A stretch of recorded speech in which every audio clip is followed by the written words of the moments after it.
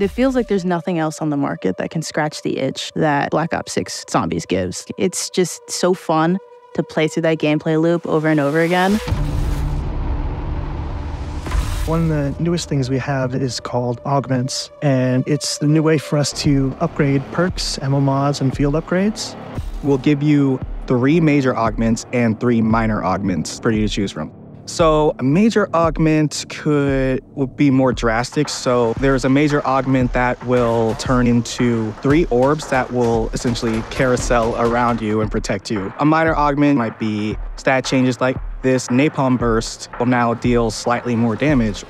One of our brand new perks, Melee Macchiato, gives you a devastating punch melee. It has a major augment that will improve the melee attack speed for all of your melee weapons.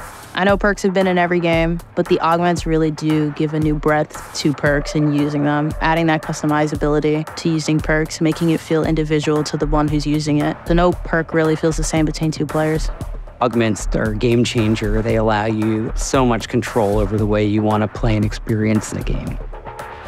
Now we have replaced the armor upgrades in the arsenal with ammo mods. So when you go to the arsenal, you can apply an ammo mod to your weapon and upgrade its rarity. We are bringing bubblegums back and really just looked at how we could refine it and improve it for Black Ops 6. So yeah, we'll be able to pick 5 gobble gums in menus and put those into a pack that you then use inside the match. And in the match, you just find a gumball machine, you go up to it, and then it'll give you one of those gobble gums. And you can choose when you want to activate them, and you can activate multiple at once. They can range from small changes in gameplay to drastic changes and upgrades that can really benefit a player. They can give you all the perks at once, or even allow you to fire a weapon without using up any ammunition. They can be really powerful when used in a timely manner.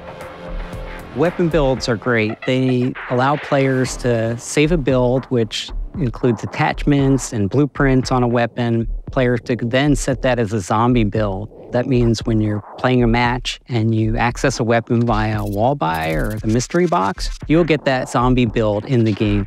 It's at its core a mode that we love, and we just want to continue to push it in new directions to keep it fresh and exciting, but at the same time making sure it's delivering on all the big elements that are core to the DNA of the mode. So we're creating new experiences within that.